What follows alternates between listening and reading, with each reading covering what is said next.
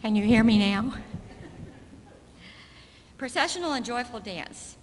The composer of that piece is Margaret Tucker, and she's a very unusual contemporary musician in that she holds master's degrees in cultural anthropology and choral conducting. Now, how disparate can you get? She served for many years as a church organist, and she's a prolific composer for handbells and children's choral music. The next piece we're going to do is Amazing Grace, and the arrangement that we're doing employs a technique that has just recently come into popularity. It's called the singing bell. Most of you have probably at one time or another wet your finger and traced it around the rim of a crystal glass and heard it ring. Well, it's kind of a similar principle used here, except instead of a wet finger, we're using wooden dowels. So.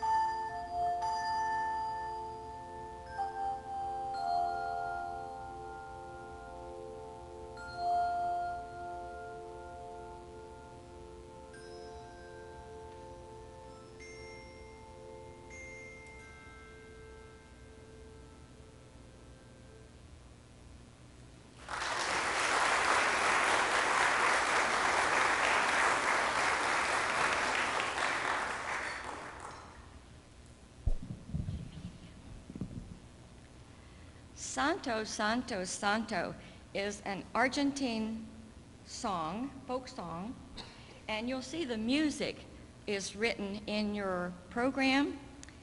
We would like to play the introduction first on the bells. This also uses the singing bell. And then we're going to ask that you sing it through in the Spanish. I'm sure some of you can sort of fake it with the Spanish, and some of you know it, I'm sure. And then we'll sing it again with the bells in English.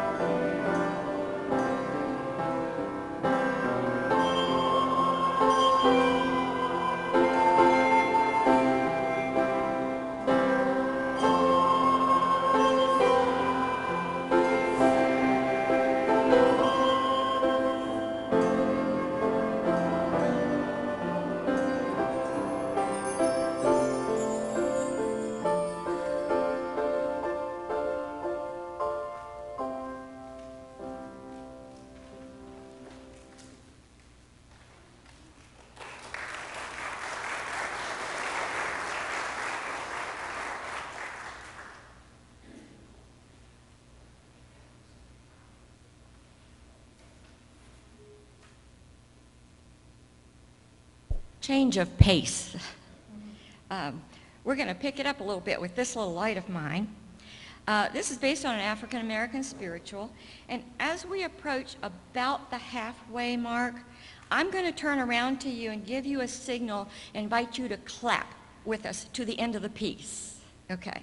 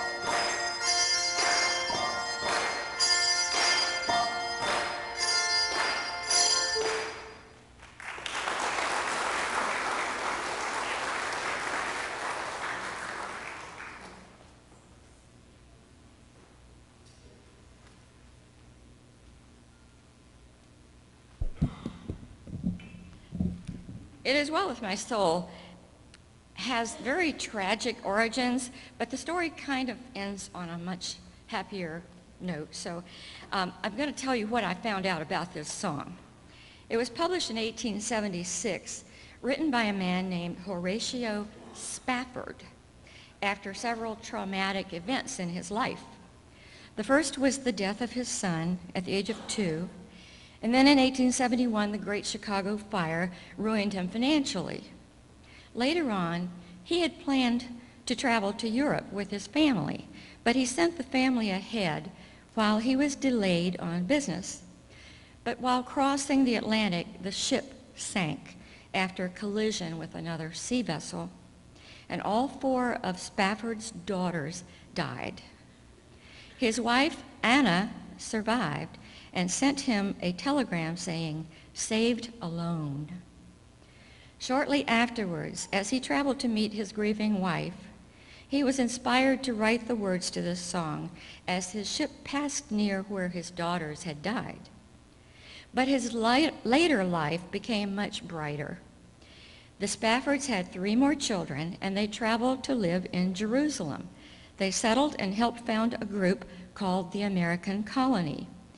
This group engaged in philanthropic work among the people of Jerusalem, regardless of their religious affiliation.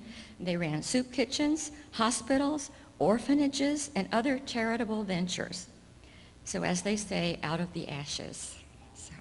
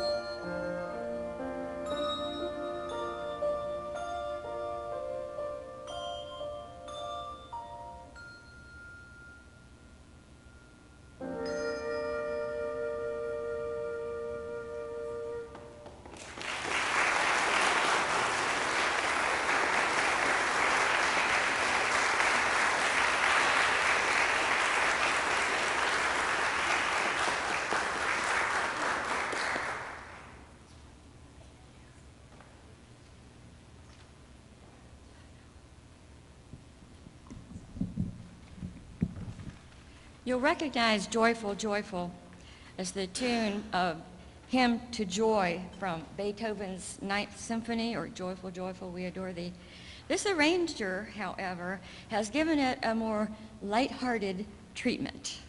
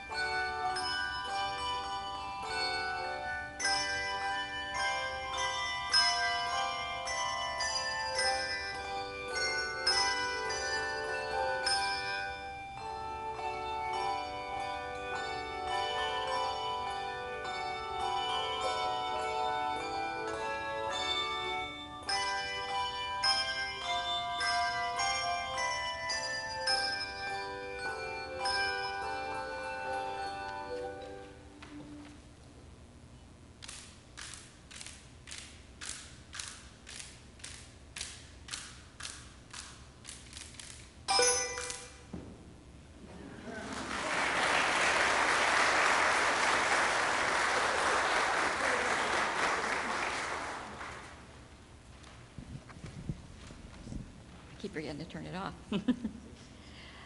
There is a Balm in Gilead. It's another African-American spiritual, and it's arranged for only 4 ringers and piano. There's all kinds of things you can do with bells, as you can see. The Balm in Gilead is a reference from the Old Testament, but the lyrics of the spiritual refer to the New Testament concept of salvation through Jesus Christ.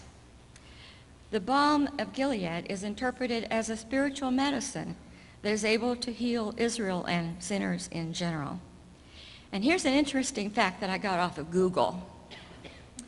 In 1845, Edgar Allan Poe mentions it in one of the last stanzas of his poem, The Raven, and I quote, "On this home by horror haunted, tell me truly I implore, is there balm in Gilead? Tell me, I implore." Quoth the Raven, "Nevermore."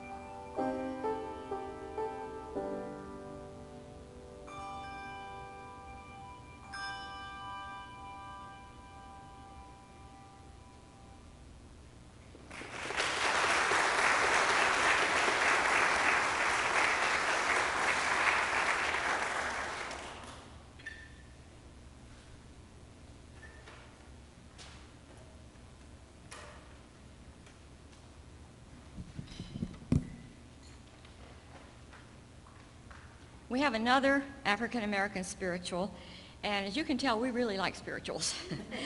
They're not only fun to sing, which our choir does a lot of them too, but they're fun to play on the bells as well. The lyrics allude to the biblical story of the Battle of Jericho, in which Joshua led the Israelites against Canaan.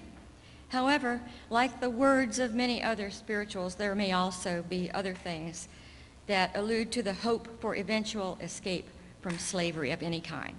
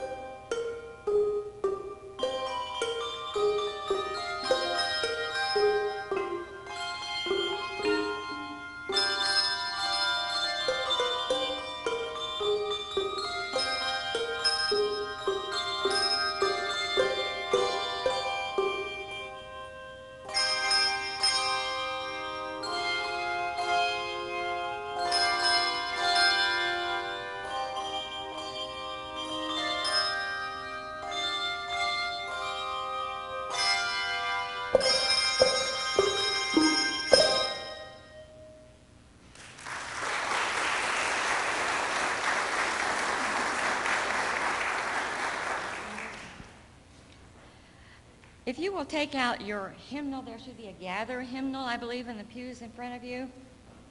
This hymn that we're going to ask all of you to sing was originally part of a book titled The Psalms of David, Imitated in the Language of the New Testament, published by Isaac Watts in 1719. In this book, he paraphrased in Christian verse almost the entire Psalter. And when you we're going to sing the first 3 stanzas only, but before we begin, we'd like to thank Veronica Kennedy and Our Lady of Lourdes Parish for inviting us to play this evening. And we hope that you have enjoyed it. So now, would you please stand for the closing song?